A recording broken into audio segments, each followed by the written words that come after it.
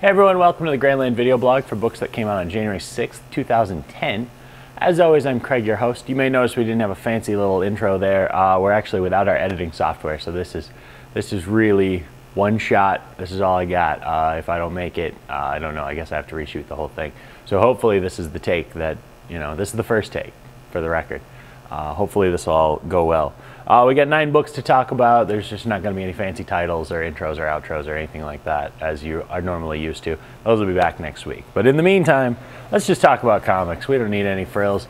First up, Copper by Kazu Kibuishi came out this week. And I've been a fan of Kazu Kibuishi ever since the Flight anthology started coming out. I discovered it a couple of years into the Flight anthology and really enjoyed his work. He's kind of like the brainstorm behind it. You've probably heard me talk up The Amulet on here before. I know The Amulet came out in 2009.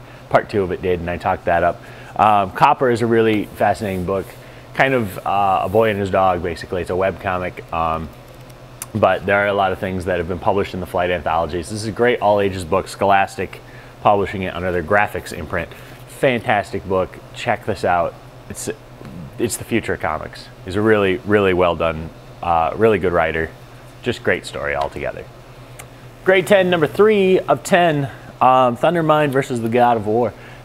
This is a very interesting idea. Now, when the Grade 10 came about, of course, obviously, everybody kind of was fascinated by Accomplished Perfect Physician and August General and Iron and all these fun little names that all the Grade 10 had. But we didn't really get a chance to meet all 10 of them. And this is a situation where I don't feel like Thundermind really got his due, per se, any of the other times the Great 10 appeared. And right here, you really get a lot of respect for that character. Tony Bedard is doing a very fun thing here with this book and telling a very nice story. Scott McDaniel's art, if you can adjust to it, if you can get used to it, or I was talking to Brad. Brad said he had a subscription in Nightwing during that time, so he's used to that. Other than that, this is a really fun book, really great story, really interesting exploration of characters that are very interesting, very cool, that Grant Morrison designed. And unfortunately, I know he wanted to do this. That was at least the rumor, was he wanted to do the Great 10 miniseries, and it didn't happen because of time constraints and stuff like that. Still worth checking out. The Mighty number 12 is here, and as I've said before, I kind of stopped reading at about issue 10 because I had to cram it all in this week. So really, I read all of this because it's fascinating, and really, it took me very quick. I flew right through it.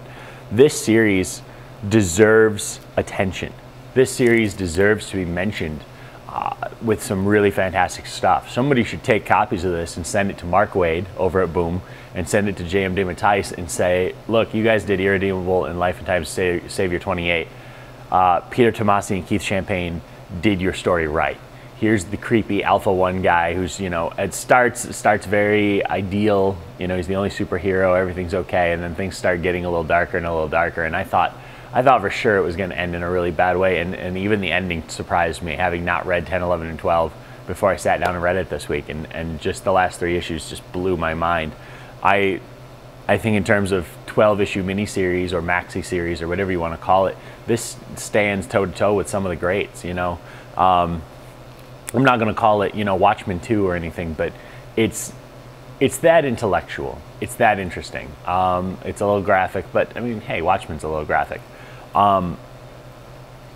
It's good stuff. It's so good. I can't even possibly explain it without spoiling all the different little tricks of the trade they have.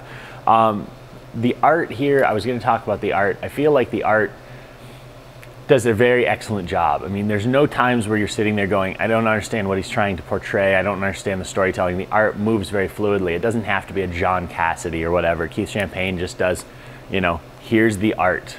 Here it is. It doesn't get in your way. It tells you a fascinating story. And when you're done, you don't realize that you're being told a fascinating story all that much because of the art, but you are. Moving from a very good miniseries to something that's not quite started out so well, Siege number 1. For months we've been told, hey, Siege is going to be this crossover where Norman Osborn invades Asgard. So in Siege number 1, Norman Osborn invades Asgard. That's it. He beats up Thor, yes. Steve Rogers gets to go on the final page, and that's about it. That's all that happened in this book. If you haven't bought this already, I just saved you $4. Don't even consider it. Buy 2, 3, and 4 and find out what happens after that premise, because I mean, it's been said, a couple of different reviews I've read of this book, people have said that, if they hadn't done that with this book, it wouldn't be good, but they did it with this book, and everybody that bought it is kind of going, okay, I knew that was going to happen. It cost me $4. I get it. In time, as a whole, 4 issues, it's gonna need this chapter. It's not gonna have the hype behind it for the rest of its existence. So it's a necessary evil to tell a story like that, but it doesn't necessarily make it exciting to swallow that when it's $4.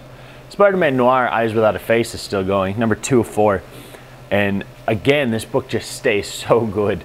There are some really fascinating things going on in here, really interesting stuff. I think that now that you're out of Spider-Man Noir, the first series, where it was kind of a whirlwind tour, let's meet this character and that character and that character, and get it, they're all Marvel characters, haha, now that we've moved past that, now that we have like an established core, this is a very fun setting to tell stories in, and some really interesting stuff as Spider-Man investigates the Crime Master and Dr. Octavius and all these characters, and Robbie Robertson shows up, and just some really interesting stuff is going on here, and really, really good storytelling. David Hine, obviously, I'm still a big fan of his from way, way back. Fantastic storytelling, probably the best noir book there is. Stumptown continues, number 2, Greg Rucka, Matthew Southworth, oh yes. This book still has more twists and turns. If you read Alias and you miss Alias, if you read Mark and Draco's Manhunter and you miss it, other than the fact that it's a backup feature, if you need a conflicted, screwed up, if you liked Gotham Central and you need your Renee Montoya fix without her being the question, this is your book. She's the Private Eye and she's totally screwed up, Dexedrine, and she's, oh man, it's crazy. This is a fantastic book. There's no other way to describe it. Greg Rucka doing some fantastic work for Oni Press right here. It's Greg Rucka. How could you not want to read this book? Gail Simone and John Ostrander bring you the Suicide Squad in this little funny resurrection thing. But let's face it, this is an issue of Secret 6. That's all it is. And that is not a strike against it, because Secret 6 is still one of the best books that's out there today. Fantastic story with the Suicide Squad, with Amanda Waller, Deadshot, the development of Black Alice starting to get acclimated to the Secret 6.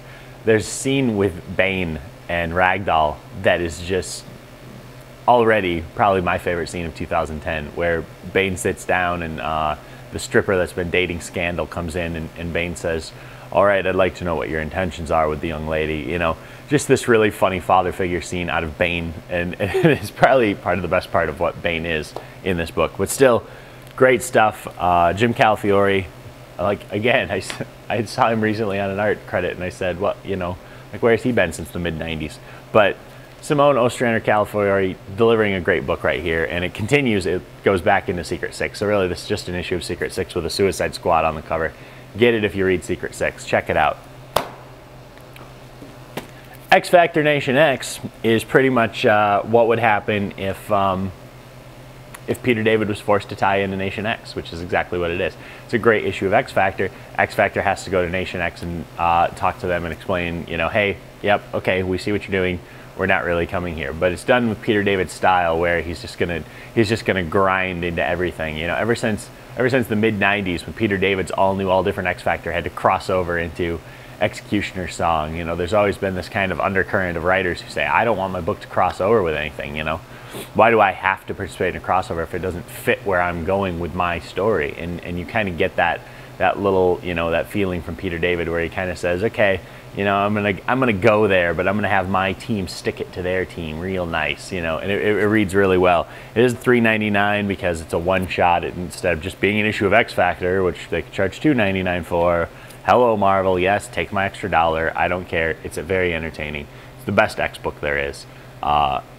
Actually, it's probably tied with Astonishing X-Men for the best X book there is. It's very close, but good stuff nonetheless. And then lastly, X-Men Noir, The Mark of Cain. This is definitely taking a twist that I didn't really expect, but still not altogether bad. Very interesting. Fred Van Lente's still a very good writer. Dennis Calero doing some great stuff on art. And the end of this one, they're going to have to work to explain it, because right now it's just not it's good, but the more you think about it, the less you enjoy it. You know, that's kind of how I feel about it right now. It's good, light fun. I mean, nothing's light about the X-Men Noir, but still generally light. You know, as long as you're not trying to rationalize everything that's going on.